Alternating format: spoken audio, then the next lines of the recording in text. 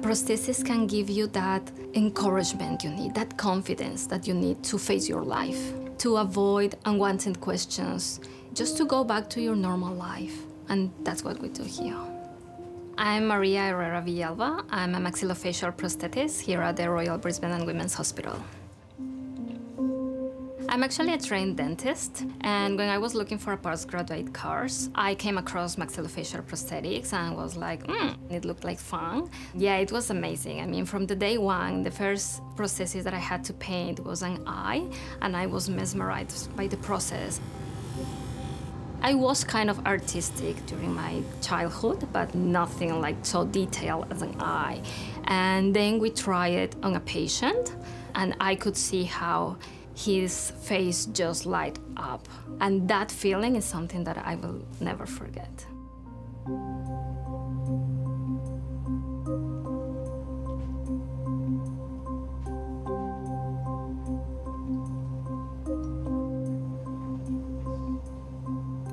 Everything is sculpted by hand. And then we adjust the colors. So we need to add the texture, we need to add the details, even the wrinkles, and adding especially the eyelashes.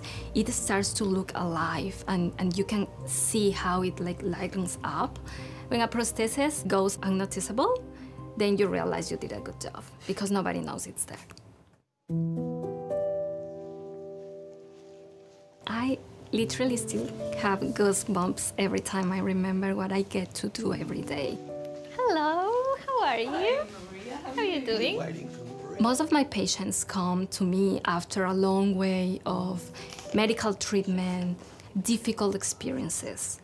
And this prosthesis, it's like a lifeline for them.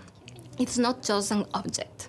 You're actually creating something so important for a person that it goes bigger than a physical thing. Put your head back, please. Move to my side. Thank you.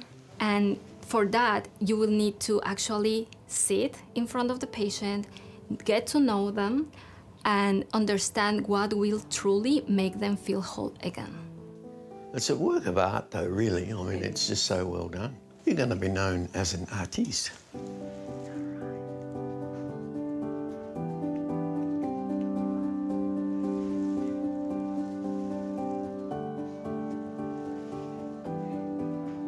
How has it improved your life? I can go out and, you know, not upset people or have people stare or glare, you know. They wouldn't know now. I mean, it's very hard to tell that that's the bad eye. I mean, this looks like it's the bad eye. And I've grown to work with no peripheral vision, but my wife often sneaks up on that side. And I won't comment on. After the operation, he was quite self-conscious and worried that other people would be more upset about it than he was, especially the grandchildren. No, but they were fantastic, and once he accepted that, it was just plain sailing. Oh, this just opens everything up. It really does. You go back to really living, you know, without having a care in the world, really. This service is actually invaluable because it doesn't only help with the physical, but also the psychological and emotional part of it, because we help them reintroduce themselves to the society. I kind of felt like an alien in a sense because I was missing a part.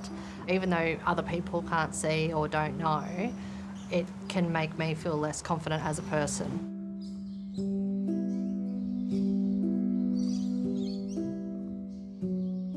Even though I'd had my breast reconstructed, it still wasn't complete.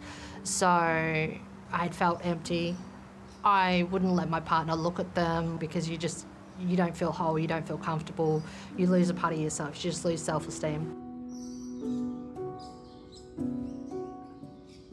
It gave me that little bit of self-esteem back. It made me feel, you know, more whole.